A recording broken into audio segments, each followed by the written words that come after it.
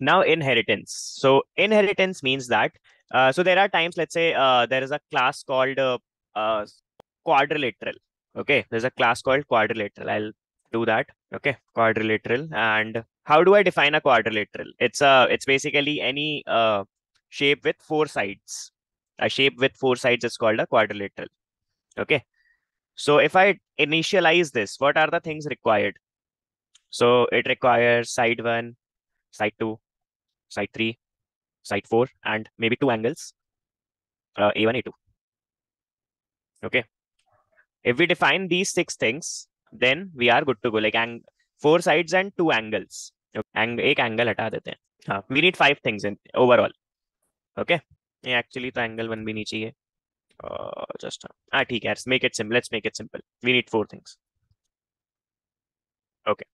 So we have defined a quadrilateral as of now. Okay. So I can say Q1 is a quadrilateral. So let's say sides are 2, 4, 3, 1. Okay. So that's it. So I can do a lot of more things if I know what kind of quadrilateral it is. Okay. Now let's say someone says to define a square, define a class square. Okay. Sorry, rectangle. We can start with rectangle.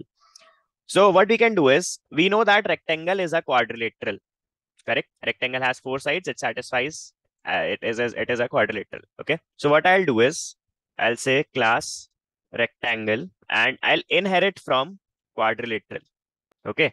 So I can mention it like this. So when I'm creating a class rectangle and I pass another class inside the bracket, it means I'm inheriting all the properties of quadrilateral class. Okay. So I'll say define init. Now in the init, we need to think with respect to a rectangle. A rectangle needs only length and width, right? Length, comma width, correct?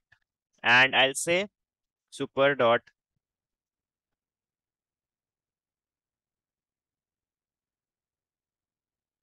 so if I say R1 is a rectangle and I just want to pass two things now, length and width of the rectangle. So let's say 4, 5. And I do R1 dot print underscore sides. You can see 4, 5, 4, 5. Okay. So even though I have passed only two things, okay, and I have never defined S1, S2, S3, S4 inside the init function of a rectangle, but I called this line. What does this mean? It initializes the attributes of superclass. Okay, so this quadrilateral is your superclass here. Okay, so you refer to your superclass like this, super and brackets. Okay, and then you are calling the init method of your superclass. Okay, and you are so the init method of quadrilateral requires four things: S1, S2, S3, S4. Okay, you are passing these four things here. Okay, S1 is length, S2 is width, S3 is length, S4 is width. Okay, and then you can use your sides normally. Okay, so you are inheriting these variables, attributes from quadrilateral to rectangle, and you are defining it here. That's all you are doing. Is that clear? Now this print sides, I don't need to define it here. I can define it here.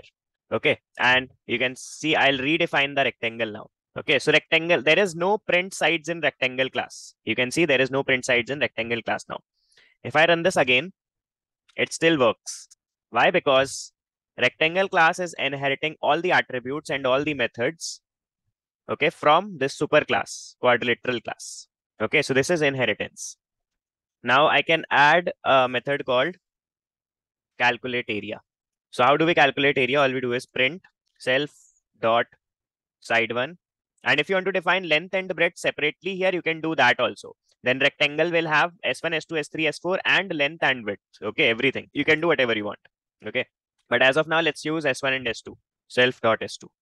Okay. So this is what we'll do. Print for calculating area. Same thing I can do. Yeah, perimeter I can define here. So calculate area. Now calculate area is present in rectangle. And if I still want to call calculate perimeter, you can see that it is there for rectangle also, which it inherited from the quadrilateral class. So if I do calculate perimeter, I'll get 18, which is the sum of all the sides. R1 dot calculate area. Yeah. So it will be 20, which is length into breadth. Okay. Now same way I can define a class called square, which will inherit from rectangle because square is a rectangle. Okay, with length and breadth equal. So again, self, define init self, and square only needs a single side. Okay, so I'll say side. And what do I need to do? Super init. Okay, so super dot init, and I need to pass length and breadth because rectangle needs length and breadth. Okay, so I'll pass side comma side. Okay, that's it. So I can say sq1 is square, and let's say side is 5. Now I haven't added any method in square, so it will inherit calculate area as well as print sides and calculate perimeter. It will have all the classes, all the methods. So I can say sq1 dot. So you can see everything is available here.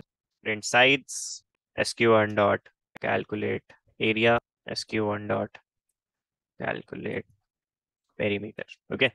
So all the methods are there. So this is inheritance, guys.